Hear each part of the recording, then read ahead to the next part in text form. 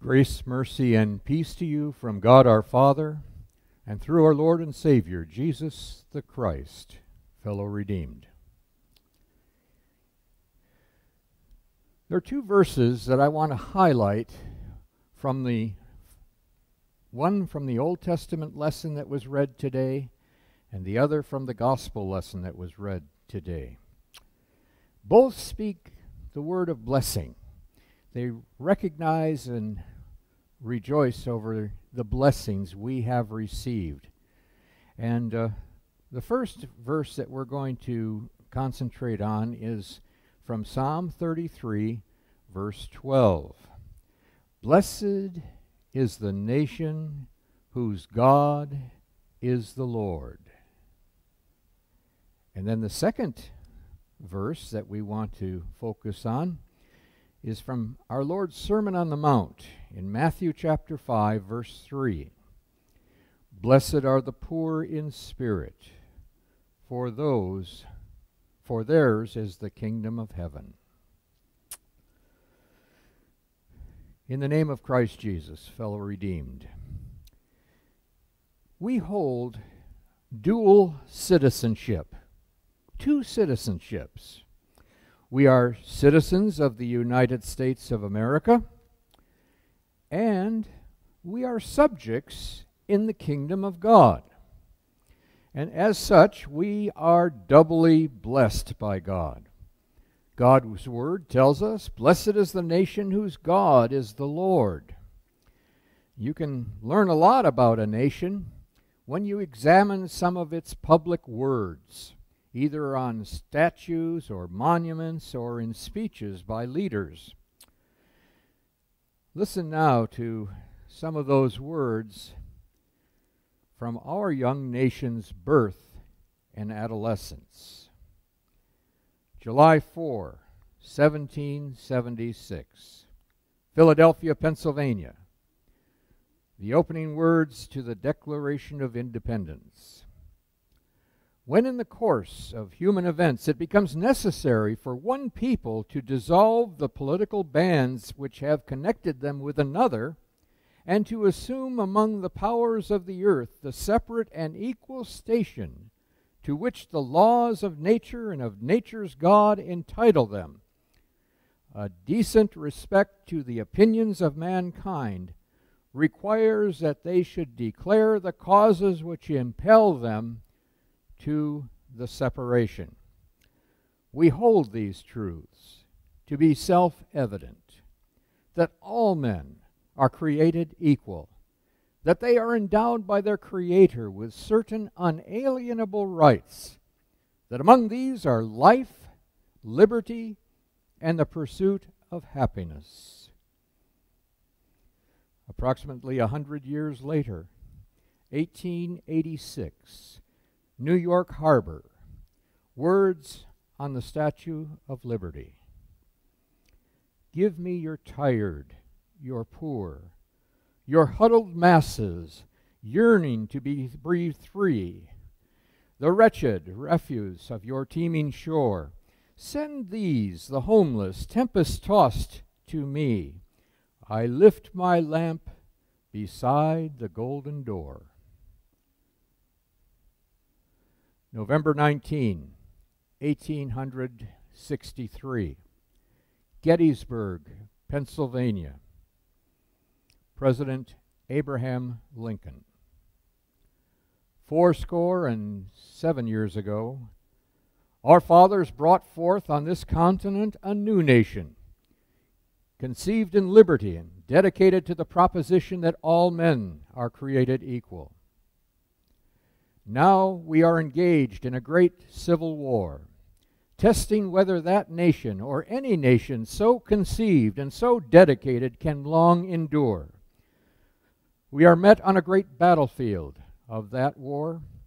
We have come to dedicate a portion of that field as a final resting place for those who here gave their lives that that nation might live. It is altogether fitting and proper that we should do this. But in a larger sense, we cannot dedicate, we cannot consecrate, We cannot hallow this ground. The brave men, living and dead, who struggled here have consecrated it far above our poor power to add or detract.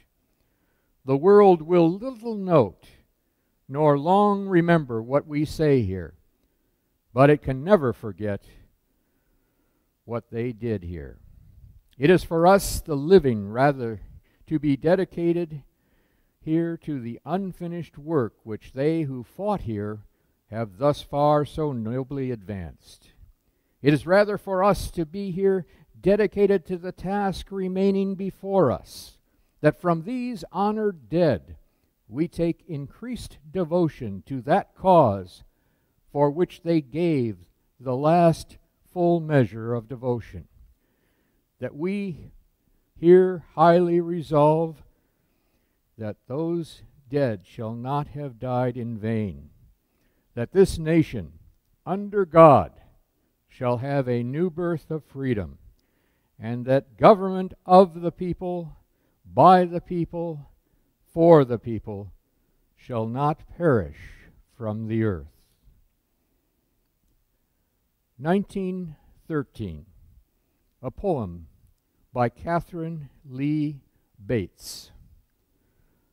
O beautiful, for spacious skies, for amber waves of grain, for purple mountain majesties above the fruited plain.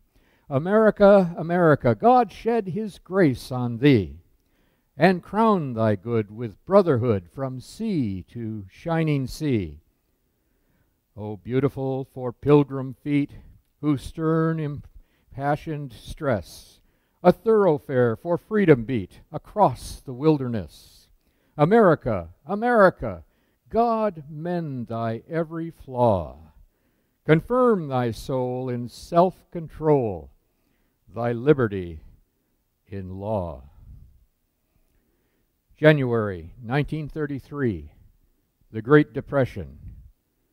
President Franklin D. Roosevelt. This great nation will endure as it has endured, will revive and will prosper. So first of all, let me assert my firm belief that the only thing we have to fear is fear itself. Nameless, unreasoning, unjustified terror which paralyzes needed efforts to convert retreat into advance. January 1961, part of the inauguration address by President John F. Kennedy. And so, my fellow Americans, ask not what your country can do for you. Ask what you can do for your country.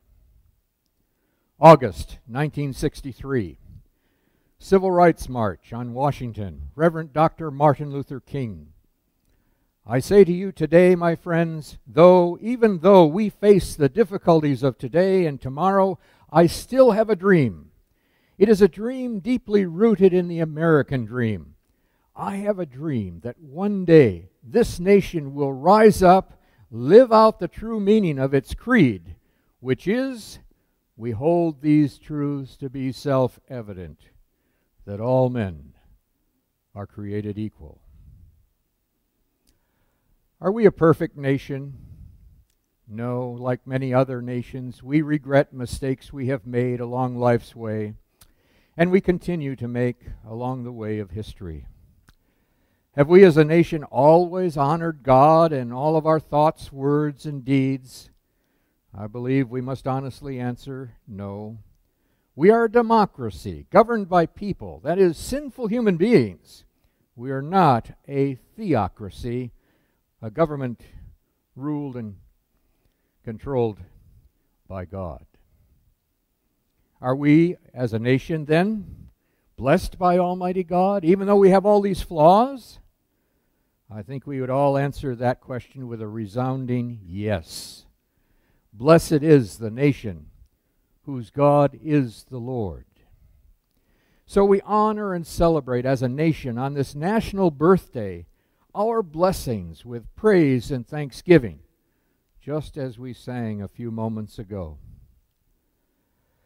And yet, as dearly as we love this country, and either personally or have loved ones who have sacrificed life and limb on battlefields everywhere, we have to acknowledge that the United States of America and every other nation and tribe of people in the world will not last forever. All earthly governments made up of sinful human beings will someday perish, for the wages of sin is death. But thanks be to God, we have another citizenship, one that does last forever. We have been given the gift of faith in Jesus Christ as Savior and Lord. We are subject to the love and rule of the one true God, who so loved the world that he sent his only begotten Son, that whosoever believes in him shall not perish but have eternal life. Therefore, we are subjects of the kingdom of God, here and now, and hereafter in eternity.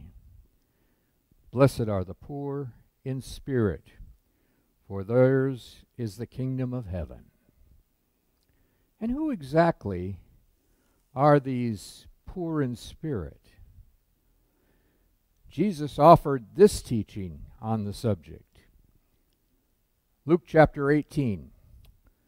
To some who were confident of their own righteousness and looked down on everybody else, Jesus told this parable.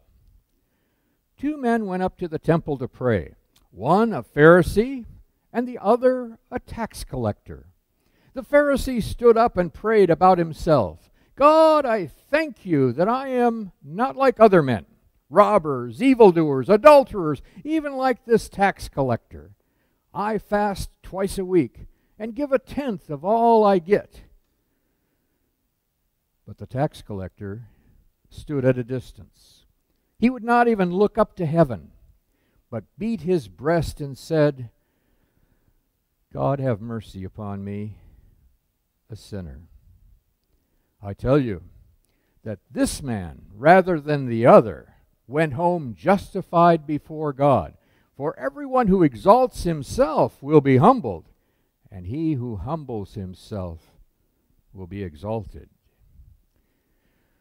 Much like citizens of a nation governed by the principles of democracy exercise their citizenship through the act of voting, as indeed we shall be doing in November of this election year, in a similar manner, those who are subjects in the kingdom of God form churches, which gather regularly around God's word and sacraments, just as we are doing at this very time. Through the sacrament of holy baptism, we are born anew into the kingdom of God. When Jesus met with the Pharisees, Nicodemus at night, for the purpose of instructing him in the Christian faith, he declared, I tell you the truth, no one can see the kingdom of God unless he is born again. How can a man be born when he is old? Nicodemus asked. Surely he cannot enter a second time into his mother's womb to be born. Jesus answered, I tell you the truth. No one can enter the kingdom of God unless he is born of water and the Spirit. Flesh gives birth to flesh, but the Spirit gives birth to spirit. You should not be surprised at my saying you must be born again. The wind blows wherever it pleases. You hear its sound, but you cannot tell where it comes from or where it is going. So it is with everyone born of the Spirit. And unlike the nations of the world which will perish someday, the kingdom of God lives on forever. Now when Jesus came into the district of Caesarea Philippi, he asked his disciples, Who do people say that the Son of Man is? And they said, Some say John the Baptist, others say Elijah, and still others Jeremiah or one of the prophets. He said to them, But who do you say I am? Simon Peter replied, You are the Christ, the Messiah, the Son of the living God. And Jesus answered him, Blessed are you, Simon Bar-Jonah, for for flesh and blood has not revealed this to you, but my Father who is in heaven. And I tell you, you are Peter, and on this rock I will build my church, and the gates of hell shall not prevail against it." Every time we come to the communion table, we celebrate the fact that this means of grace is but a foretaste of the feast to come. Matthew chapter 26. While they were eating, Jesus took bread, gave thanks, and broke it, and gave it to his disciples, saying, "Take and eat. This is my body." Then he took the cup and gave thanks and offered it to them, saying, "Drink of it, all of you. This is my blood of the covenant, which is poured out for many for the forgiveness of sins. I tell you, I will not drink of this fruit of the vine from now on until that day when I drink it anew with you in my Father's kingdom." There was a young woman who had been diagnosed with a terminal illness and had been given 3 months to live. So as she was getting her things in order, she contacted her pastor and had him come to her house to discuss certain aspects of her final wishes. She told him which songs she wanted sung at the service, what scriptures she would like read, and what outfit she wanted to be buried in.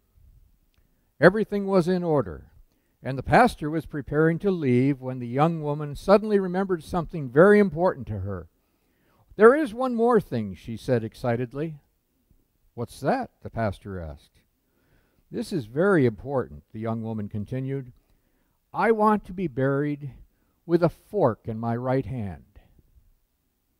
The pastor stood looking at the young woman, not knowing quite what to say. "That surprises you, doesn't it?" she asked. "Well, to be honest, I'm puzzled by your request," the pastor replied. The young woman explained, "My grandmother once told me this story, and from there on out I have always done so. I have also always tried to pass along its message to those I love and those who are in need of encouragement. In all my years of attending church socials and potluck dinners, I always remember that when the dishes of the main course were being cleared, someone would inevitably lean over and say, 'Keep your fork.' It was my favorite part because I knew that something better was coming, like a velvety chocolate cake or deep dish apple pie, something wonderful and with substance. So I just want people to see me there in the casket with a fork in my hand, and I want them to wonder, what's with the fork? Then I want you to tell them, 'Keep your fork. The best is yet to come.'" The pastor's eyes welled up with tears. Tears of joy as he hugged the young woman goodbye. He knew this would be one of the last times he would see her before her death. But he also knew that the young woman had a better grasp of what heaven would be like than many people twice her age, with twice as much experience and knowledge. She knew that something better was coming. At the funeral, people were walking by the young woman's casket, and they saw the pretty dress she was wearing and the fork placed in her right hand. Over and over, the pastor heard the question, "What's with the fork?" And over, he simply smiled. During his message, the pastor told the people of the conversation he had with the young woman shortly before she died. He also told them about the fork and about what it symbolized to her.